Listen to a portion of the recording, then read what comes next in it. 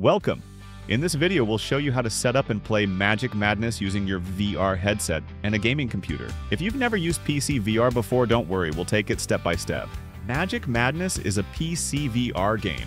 That means the game runs on your computer, not on the headset itself. The VR headset just displays the game and tracks your movements. This gives you much better graphics and smoother gameplay, but it does mean you need a computer that can handle it. To play Magic Madness, you'll need the following things: a Windows gaming computer with at least these specs.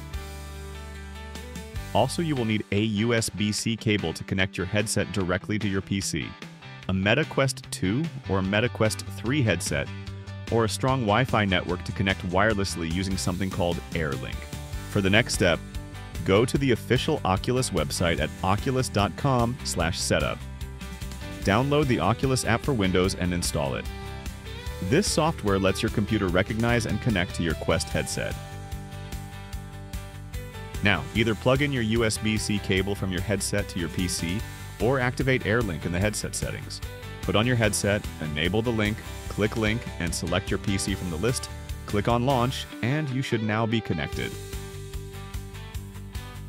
Next, go to steampowered.com and download Steam. That's the platform where Magic Madness is available.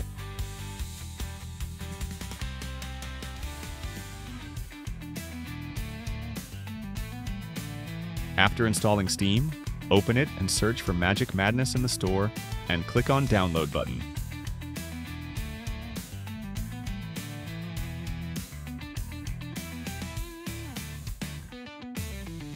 Once downloaded, head into your library, click on Magic Madness and hit play.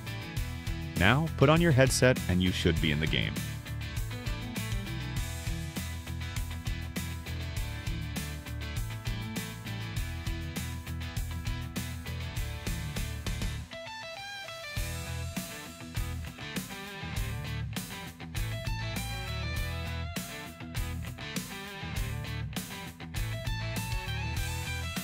When the game starts, you'll be asked to log in with an Epic Games account.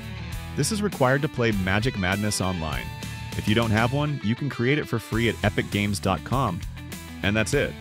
You're now ready to experience Magic Madness in full PC VR.